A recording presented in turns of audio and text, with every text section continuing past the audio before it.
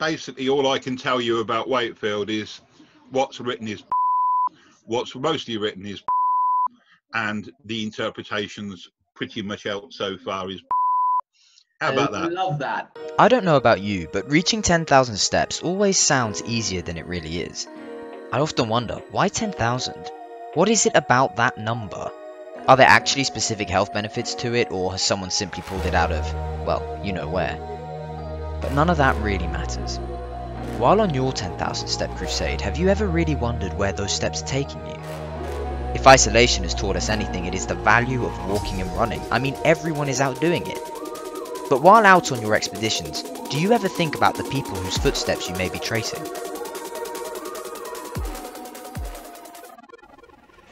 So, here we are, up north, the site of our next battle. Welcome to Wakefield. Now, when it comes to Wakefield, we're all going to have to work that much harder. Why? Because no matter what anyone says, we really know very little about what actually happened here. So, lend me your imagination, switch on those BS detectors, and let's get started, right here at the gatehouse to Sandal Castle.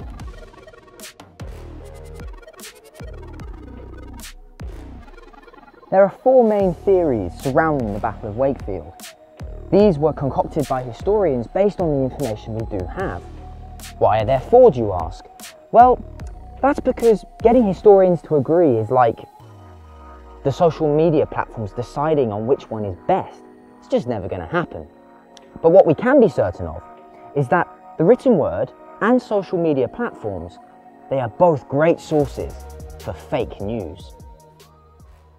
The story goes that here on the 30th of December 1460, Richard Duke of York marched his army of Yorkists out of these very gates here at Sandal Castle into the field beyond at Wakefield to engage a somewhat larger Lancastrian force. They marched down Many Gates Lane before being close enough to charge. Once the armies had engaged, it is believed the Yorkists were outnumbered and massacred as more Lancastrian troops broke from the cover of trees and stormed into the Yorkists' flanks.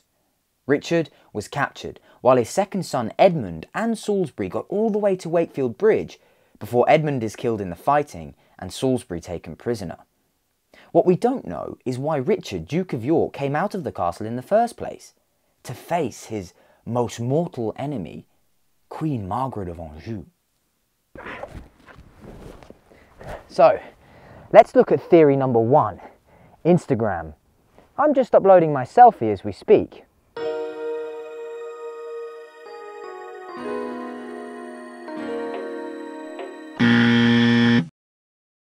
Now that's fake news, folks, because as you can see, I ain't scouting nothing. We're shooting, but to everyone who sees this post, how are they to know what I don't tell them? York would have arrived here at Sandal Castle roughly 6 days before the battle. From the keep, you could see for miles around, and he would have had roughly 1/3 of the Yorkist army with him, so between 3,000 and 4,000 men. Should we go have a look?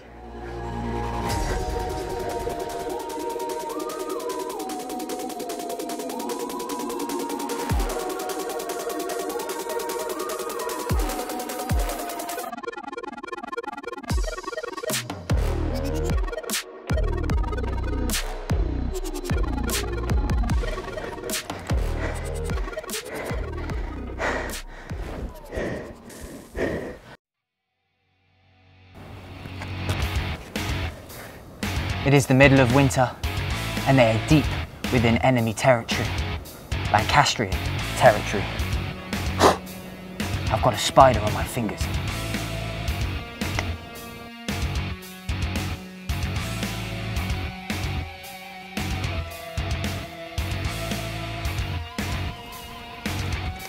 It is the middle of winter, and they are in the heart of enemy territory, Lancastrian territory. Theory 1 suggests that York sends out a foraging party to either gather supplies or scout the Lancastrian position. It is suggested that this party is then attacked by the Lancastrian vanguard, who are lying in wait. It is at this point that Richard, seeing his men being attacked, charges his army out to support them, when the true extent of the Lancastrian force makes themselves known by coming out and flanking the Yorkist line.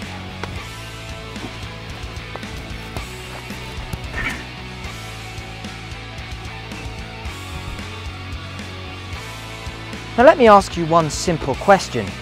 Do you think that Richard, Duke of York, who was now heir to the throne of England, would have sent his entire force out of the protection of this castle just for the sake of a foraging party?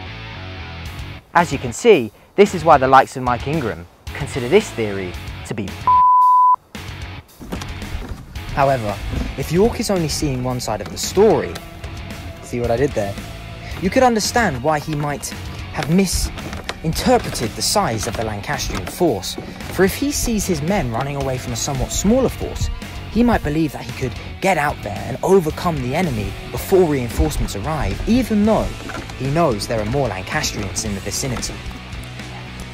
You see, Instagram is often only one side of the story. Now this brings me on to theory number 2, Twitter. Dun dun dun! The power of the provoke. Now, trolls and keyboard warriors are a thing, and let's be honest, we're all probably guilty of it in some form or another, and that's because it's much easier to say things with the protection of a screen rather than face to face. But theory number 2 suggests that the Duke of York was provoked into coming out of the castle. Some say that Queen Margaret slipped into the DMs of Richard, Duke of York, telling him he was a coward and a chicken for not coming out and facing her like a man. Now, Richard, Duke of York had recently become the heir to the English throne through the Act of Accord, and well, he was a very seasoned commander. Somehow, I really don't believe he would have succumbed to such base level tactics.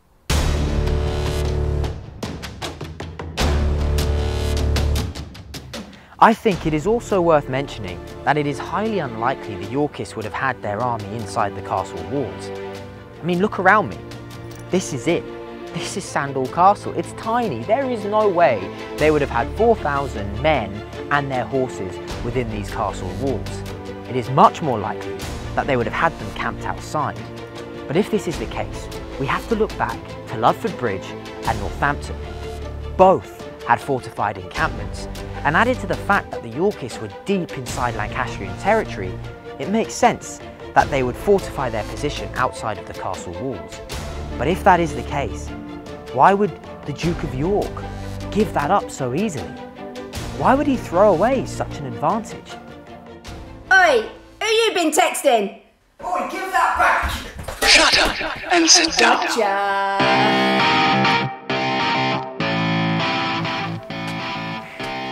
That's the last time I'm ever using TikTok. Now, theory 3, ambushed. Some people believe that Richard was baited out of the castle by a smaller Lancastrian force. Now, whether he was misinformed as to the true extent of the Lancastrian army, or whether he just believed he could overcome a smaller part of it before reinforcements could arrive, he sallies out and engages the enemy.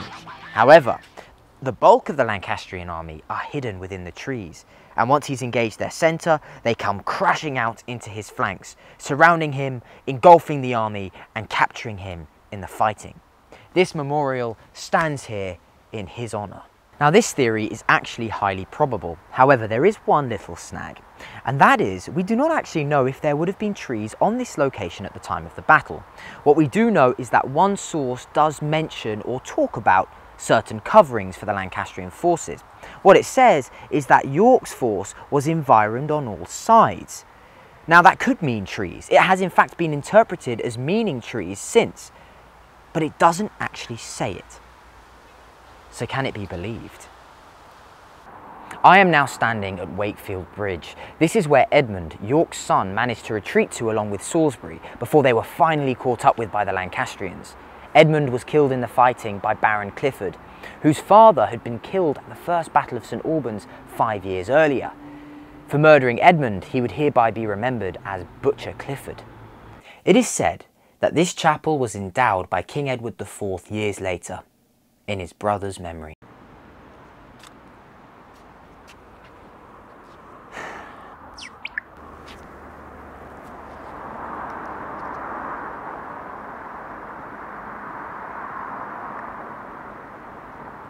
Ah, I've just had a friend request from one Butcher Clifford. Now, that's a little bit freaky. But it does bring me on to Theory 4, the deceiver of all deceivers. Facebook. It is also often argued that York was deceived by the Earl of Westmoreland, who was Salisbury's half-brother. It is said that he approached the gates claiming he wanted to switch sides. When York marched his army out to meet him, the Lancastrians launched their assault. It is unlikely that if Westmoreland had attempted such a ruse, that Richard would have actually fallen for it. After all, it was well known that Westmoreland hated Salisbury because Salisbury had inherited all of their father's lands, leaving Westmoreland with nothing. But for argument's sake, let's imagine Richard did believe that Westmoreland wanted to switch sides. Do you honestly think he would have marched his entire army out to meet him? Probably not. Fake news is everywhere these days, just as much as it was then. Without digging up the housing estate that sits upon the battlefield site today, it is unlikely we will ever really know the truth. However, the truth probably lies somewhere in the mix with all of them. So here we have it, our Battle of Wakefield. We have Sandal Castle here and Wakefield Bridge here to the north. Then we have the Yorkist forces along with Richard, Duke of York, sallying out of the castle walls to face Margaret of Anjou and what he perceives to be the bulk of the Lancastrian army. And then on the sides we have the two hidden armies ready to lay their ambush. Now, it is believed that there are four main theories about the Battle of Wakefield. But actually, there are five. And this is because Mike Ingram and I have a theory of our own. We believe the most likely option is going to be Theory 1, but with some changes. The main point that remains a stickler is that Edmund and Salisbury were caught at Wakefield Bridge. It has been believed that they were fleeing from the battle. However, Wakefield Bridge is to the north of Sandal Castle and further into Lancastrian territory. It just doesn't make sense that they would be retreating this way. Unless they were a part of a foraging or scouting party sent out by Richard, Duke of York on the morning of the 30th of December. Now, one source does suggest that they were captured and killed before the battle actually started. Now, if this is the case, it does make sense why Richard, Duke of York, comes out of the castle, because Middleham, Salisbury's stronghold, is only 60 miles north through Lancastrian territory. Perhaps they were heading north to the bridge to go to Middleham to gather reinforcements. Now, it is at this point that they may have run into the Lancastrian vanguard, been surrounded, cut off and attacked. Or they could have got across the bridge and met Lancastrians on the other side of the bridge, hence why other sources talk about them retreating across the bridge, because actually they're heading back to Sandal Castle rather than in the other direction.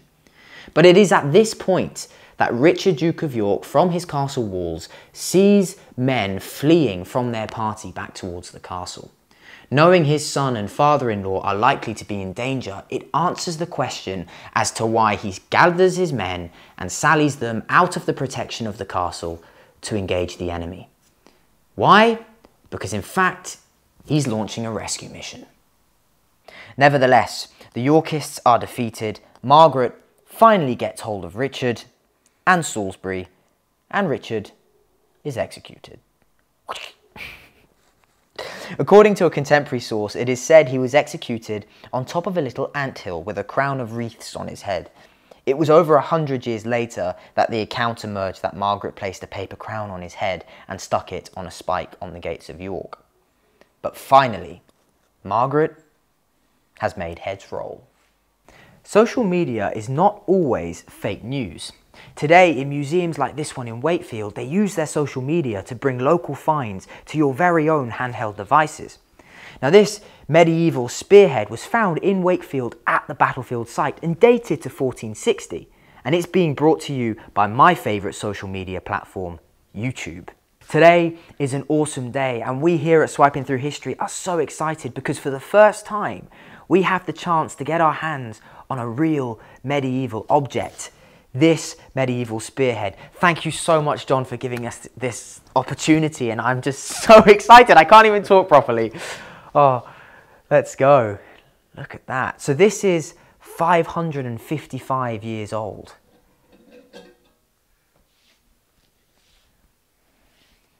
Wow. There you go, Tom. Thank you so much. This is a slice of history right here. But the question is, which side was this spear on? Do you think it was a Yorkist spear or a Lancastrian spear? Now that is the question. Wow.